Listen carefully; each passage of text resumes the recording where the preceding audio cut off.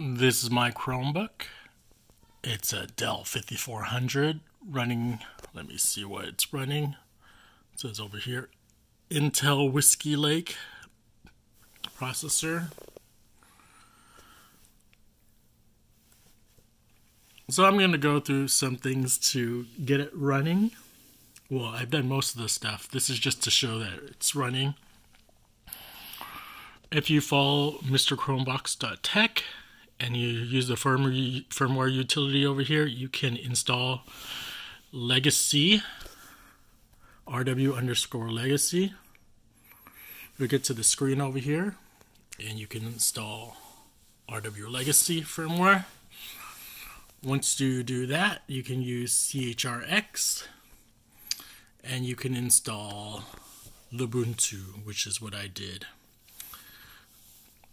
So this is assuming you've done this, and then this, CHRX. And so I think the next thing I'm going to try is I'm going to see if I can repair.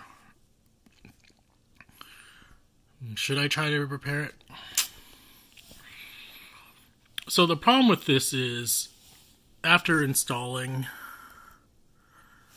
RW Legacy, it doesn't exactly get you, well, it gets you to the Google Sarin BIOS, and that thing isn't pretty at all, because after you change settings, it reverts back. So I'll show you.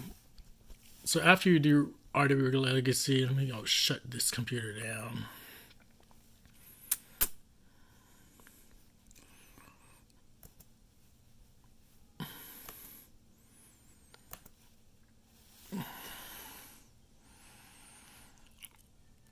So when I'm gonna at least try to boot into the live flash drive for Ubuntu, which I downloaded and installed using Rufus.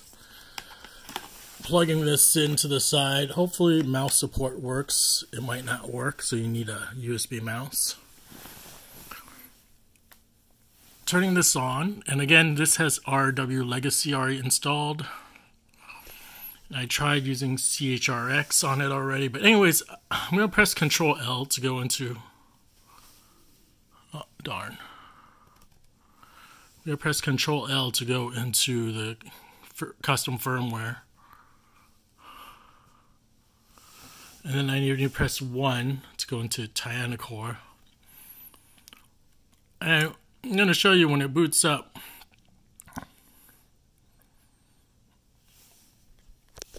Actually, this actually worked. The USB flash drive worked. And so I can try Ubuntu if I want to. So let's try Ubuntu. This worked a lot easier than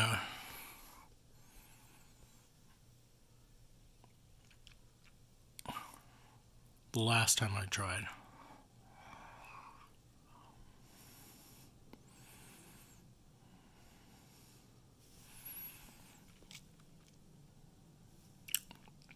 So that's it. It's really pretty fast. This is USB 3. It boots into Ubuntu pretty quickly and easily. Hopefully I don't know what that means over there.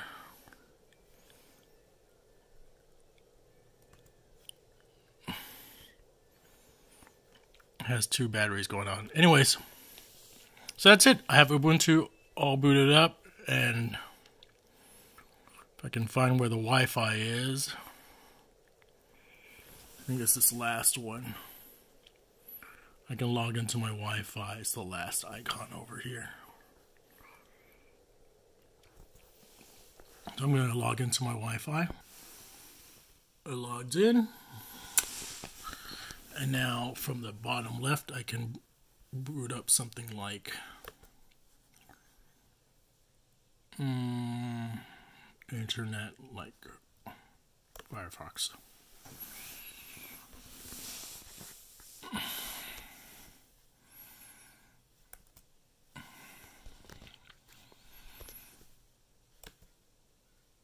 it's pretty snappy, not too bad, running off the USB 3.0 flash drive. I can actually install it onto the a different flash drive if I wanted to, I think, using the install Ubuntu. The reason why I used CHRX to install Ubuntu